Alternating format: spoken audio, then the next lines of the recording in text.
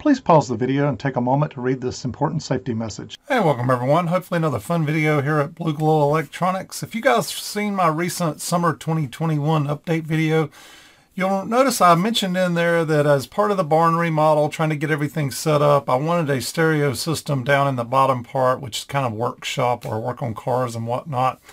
I wanted a nice stereo setup, and I had picked up this Hafler DH-220 amplifier and preamp years ago at a ham fest and kind of put them on a shelf, and I was saving them for a rainy day when I got the barn remodeled and I could actually get to using these. And these are some really good sounding amplifier here. It's MOSFET outputs.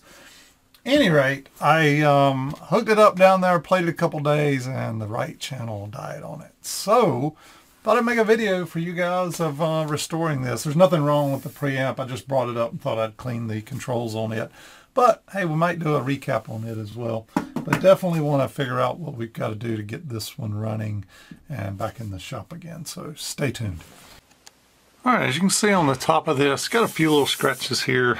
Probably happened during my term in the barn, but really nice large heat sinks on this unit. Really heavy overall unit and really nice unit. These originally, David Hafler design. These DH-220s, you could either get them as a kit or you could get them pre-assembled, and I don't know which one this one was, but we're going to go ahead and get the top off and see if we can figure out what's got the right channel dead.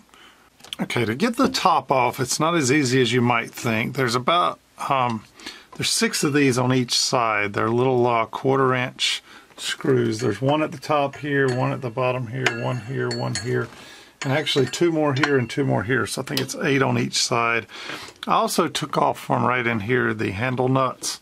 And so those were 7/16, and then that lets the front plate come off. This unit happens to have the rack mount kit, but if you'll notice here, if you don't have the rack mount kit, underneath is still a nice face without the rack mount kit going on to it. So anyway, get a few more screws out here, and then what happens is these heat sinks actually drop out, and then you can lift the top off.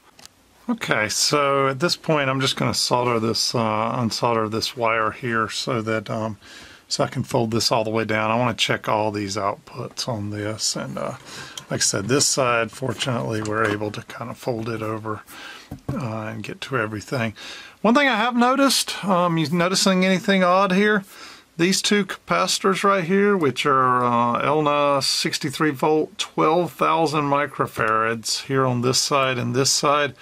These have been both added on in parallel with the 10,000 microfarads. So, your parallel capacitors, you end up with 22,000 microfarads right here. And I'm not sure if they did that because the original Sagamos here were getting weak or what, but you can tell whoever did it did a good job at what they did.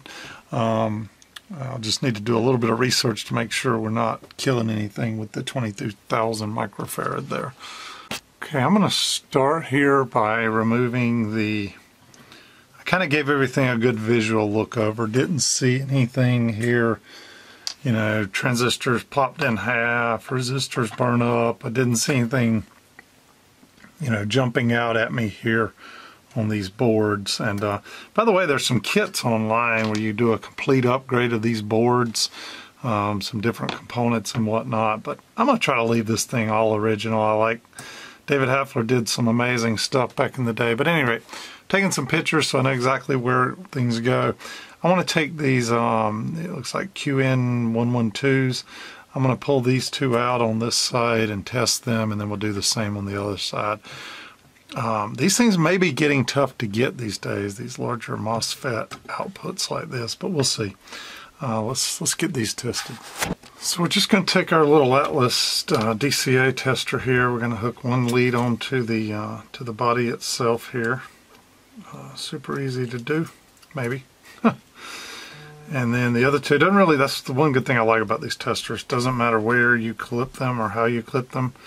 Clip the 3 leads on, you click the on test, it analyzes. Enhancement mode, in-channel MOSFET.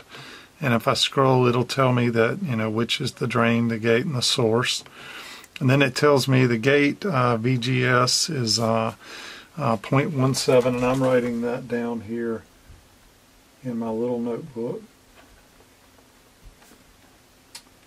VGS, and then the next one here, the test current was at 2.5 milliamps. So we'll keep going through these and test each one of them and just make sure they're good, because if these outputs are good, then the rest of it should, it'll be an easier fix, because something tells me these may not be that easy to find, and they may not be inexpensive these days. Let's test one more here. Sorry for my bubbling around here. Alright, here we go. We hit the on test, analyzing in-channel MOSFET, 0.17. So these not only nice, they're nicely matched too here. So 0.17 VGS. I'm just kind of denoting this stuff here in my notebook. And from there we'll keep moving on. 2 more here, and we're going to test the other side as well. But hey, 2 out of 4 is good. I'm going to go ahead and put these 2 back in here and mount them before I take out the next 2. That way I don't have 4 laying around on my bench to get confused with. At any rate, you can see here I use this MG Chemical 860. I'm going to put a little more thermal grease, clean off the old, and put new thermal grease on there. This amp was probably made in the early 80s, and I just want to make sure that the heatsink grease is up to par. When you put this on, you want a super thin layer. You don't want big gobs of white. So you want to put just a thin layer on everything. A thin layer on the heatsink, on the mica, and just a thin layer here on the transistor itself. And you get the idea. Just super thin. I've seen people before, they put just thick gobs of this stuff all over everything, and while it's designed to do heat transfer, too much of it's not necessarily a good thing. While I'm pulling out the other side, I'm going to check this thermal cutout. Should be short. What happens is when this thing gets to a certain temperature, as in overheating, it basically cuts the power to the amplifier to feeding these things, so it's a thermal cutout. Okay, we've tested all 4 of the output MOSFETs on this, and they're good. Yay! At least here's why that's good, for a couple of reasons. Reason number 1, these may be extremely hard to come by these days. I haven't looked them up, but older MOSFETs and this size container are getting scarcer and harder to come by. So don't know that for sure. I'll have to look these up. But all these are good, so I don't have to worry about that. But these could have been a pain to find, or very expensive if I did. The second and probably more important reason for me is, if these were dead, then I've got to ask myself what killed these output transistors, right? Which leads me to my JBL L100s, which I think are a really good set of speakers. I've got a couple pairs of those, and I think for just kind of rock and roll music in a garage setting, they're the perfect speaker. But if I had, dead output transistors, and I know I double checked my connections, there were no shorted, speaker wires on either end. So that would lead me to believe I've got a problem with one of my L100s, which I really don't want. That's an even harder thing to solve, because the L112 woofers, and those are expensive or almost impossible to find. You guys get it. So I think we're left with something down on this board at this point in time now that is causing our problems. So we'll get into testing components here, and I think this stuff would be much easier to find than the output transistors. I'm going to put the heat sink grease on these, put them back together. And the other channel's working fine, so I'm going to go ahead and redo the heat sink grease on those, just because what I've been taking off of these has been super dried up, and I want this amp to last for a long time. And on the other side here, the heat sink is the little connector that everything goes in. You'll have to kind of hold it from the back side while you tighten everything up on this side, and make sure nothing's none of the connectors are actually touching anywhere on the heatsink itself.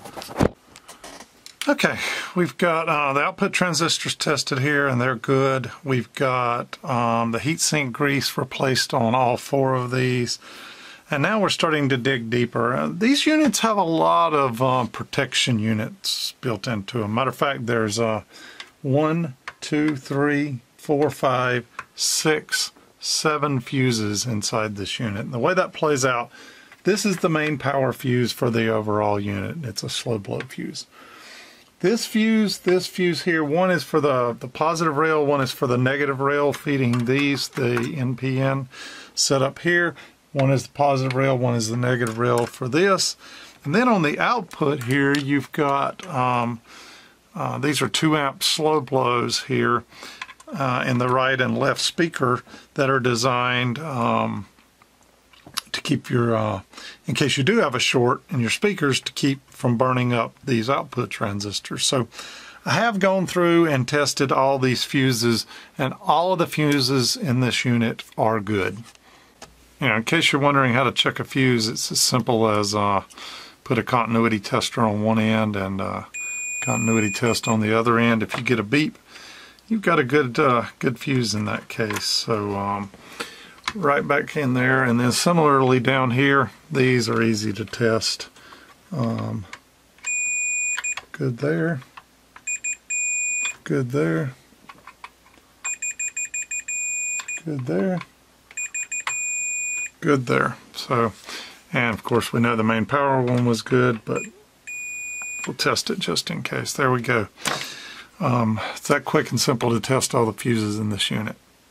If you're running this amp at 8 ohms, this recommends 2 amp slow blows in the output. If for whatever reason you are driving a constant 4 ohm load, it'll tell you can go up to 5 amp on the outputs here. So just keep that in mind. The manual will tell you all this. Alright, up next I'm going to remove the little screws that hold these boards down into the, notice I keep all my screws in a little metal magnetic container here, but we're going to take these out so we can get this board off of, there we go. Now I can start to lift this board up, and you can see we've got long wires that lead down to the sockets. And you can also check the sockets at this point, make sure everything was good as you were installing your transistors here from a wafer board standpoint.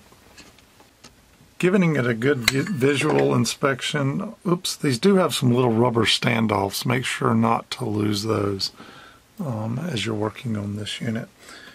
And there's one for every one of those little screws. Next I'm going to give it a good visual inspection on the back side here. And I'm looking really good, and I'm not seeing any traces burn up at this point in time, but you know, it's always worth double and triple checking, because this unit has traces on both sides of the board, so just look good for burn up traces. Okay, upon closer inspection, I did find a burnt resistor right here, okay? And it was really hard to tell. It's just a little black on the middle. And then I pulled this transistor right here, and sure enough, it's dead, which led me down a, a rabbit hole, and I'll show you here on the screen. Alright, so I knew this amplifier needed to be repaired, so what did I do? I went and hit the forums and started searching for information on this unit. You know, I'm always looking for, hey, you know, that part died and there's usually a common reason for it. Or, hey, this unit has these maybe tantalum capacitors in there you should consider swapping out for something else. Or, you know, different tips and hints that might lead you to avoiding having this problem again in the future. And so while I was out here searching for just hints, tips, and maybe slight tweaks or mods, I started running across these high-end audiophile upgrade kits, I will call them, that people make for this unit. And there are several different ones out on the market. And, you know, I got to looking at it and I was like, wow, it sounds like they've got some pretty good sonic upgrades. Plus, I would be replacing all the components on these boards at the same time and ensuring, you know, long life of this unit. Because one of my fears was just replacing the failed component. You know, I might have the other side fail a year later, who knows, that type thing. So, and I was also concerned about the age of the large filter capacitors in this unit. They were getting quite old as well. So I ended up here with this high-end audiophile upgrade kit, and I researched it and compared it to other kits out on the market. And this one's actually from a company. If you're searching for it online, you'll find it under the Quaco, I guess it is, audio upgrade board. But man, do they give a lot of good info here. If you look, I mean, it's just, you can scroll on and on and on, and it talks about why they did this thing, shows some feedback they've gotten from customers. I read a lot of great reviews online, so I decided to bite the bullet. It wasn't cheap. It's $259 here, as you can see, for this kit. It comes with pretty much everything except for the 2 large filter capacitors, and this same gentleman sells those as well, so I bought some of those.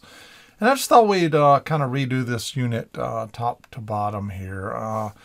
You know, $259 plus those capacitors, got roughly $300 or so in this unit, plus the $100 I originally paid. Well, I paid $100 for it and the preamp, so maybe I've got, let's just call it $60 in this unit. So I don't think, you know, $360 for a really nice high-end 220 watt amplifier that I'm going to use all the time is a bad deal. So we ordered this kit, and I thought I'd let you see me put it together today, and we'll check it out and see how it sounds. Okay, well, let's take a look at what all I ordered for this unit. First up, a new rectifier block here for the unit. This is a 35 amp, 8 ohms. When you add in much larger capacitors like this and you first power this unit on, the inrush current surge to fill these capacitors is extreme, and it can put stress on some of the factory devices here. So we're going to swap out what I think was originally probably a 6 amp bridge now with this 35 amp bridge. We're going to put a nice size thermistor in line here. This is an SL32 size thermistor. The power switches on these are known for struggling when you first power them on as well due to their rating, and so I've got a higher power rated switch here and all this was bought from that same individuals. I did get the 2, as you can see here, these are Nippon Chemicon 18,000 microfarad at 75 volt capacitors, and it'll end up replacing both of these because this is 10,000 and what are these others, 12,000. So right now it's got 22,000 in there, but we'll get these in there. And then there are the board kits here. So you've actually got the boards themselves that'll replace both of these boards. You've got all the parts. This is 2 different kits here. You got all the ports to stuff them with. And it comes with a really nice set of instructions here that walk you through everything. And so the only other thing I obtained while I was on the guy's site, I was looking at upgrading the preamp. And he sold a capacitor kit that were all audio grade capacitors, and I went and looked, and there were a couple values here I didn't have in stock in audio grade, and the price of these, and I got free shipping, but since I bought it with everything else, I thought I would just pick that up as well, make it simple. And it comes with new connectors here for the inputs and outputs. So we're going to dive in and get this going. I think what I may do at this point, though, is break this and call this part 1, and then make a second video here on the actual build part of it and call that part 2, just to keep the video from being so long. So stay tuned, and see you on part 2.